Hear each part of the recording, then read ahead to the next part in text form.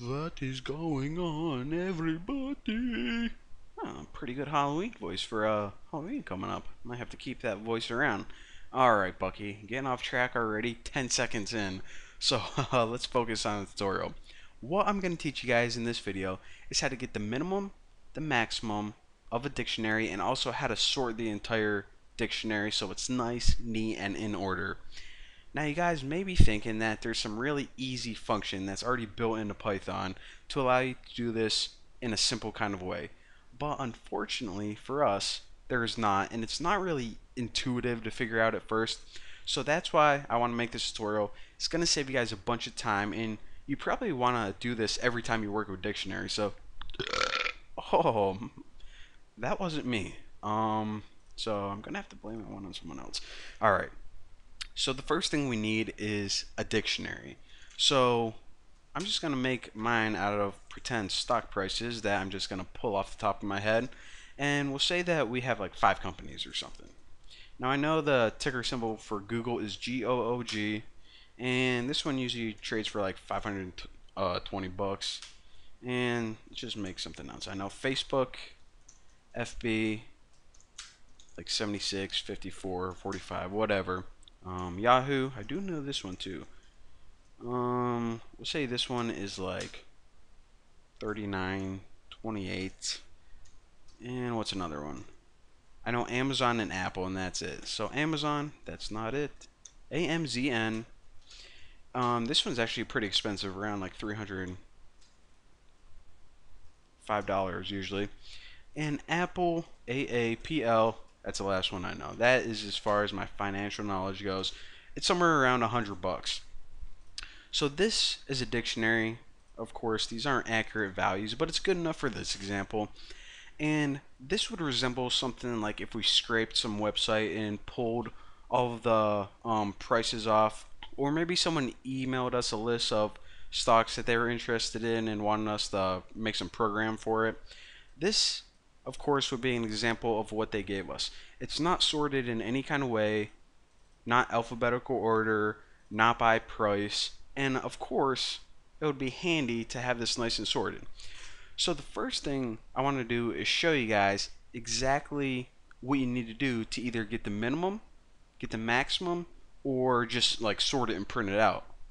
So first, what you need to do is actually use that zip function that we learned earlier, and what we're going to do is actually treat this as two lists. A list of keys, which is the name, and a list of values. Now, if you guys don't know what zipping does, go watch my zip tutorial. I made it like 2 tutorials ago. But a one sentence overview, it takes two lists and it zips them together into a list of tuples. So now they're tied together, and now we can do some pretty cool things to them.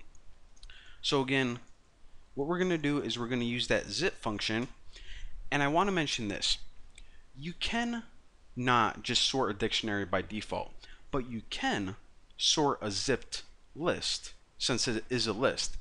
Now, whenever Python sorts things, it looks at the first element in that list. So remember, whenever you zip a list, you give it two lists, which in this case is the prices or the name, and you tie them together. So why am I saying this? I just said that. Well, it's actually really important because the item or the list that you throw in first is how it's going to sort it by.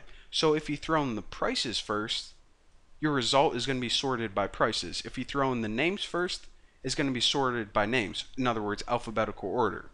So let's say that we actually want to sort these by the prices. Remember, technically these are called the keys and these are called the values. So the first item we zip is going to be the values. So stocks, values, that's the first list we're throwing in, all the blue stuff. The second one is just going to be stocks and keys right there. So now what we have is pretty much a nice list that is zipped together, and we can perform any function that we would on any other list. So let's just go ahead and get the minimum value of this list by taking this and throwing it in min. And there we go. So what this is going to do is it's going to get the minimum value of this nice zipped list. Now, I actually just want to print out that value.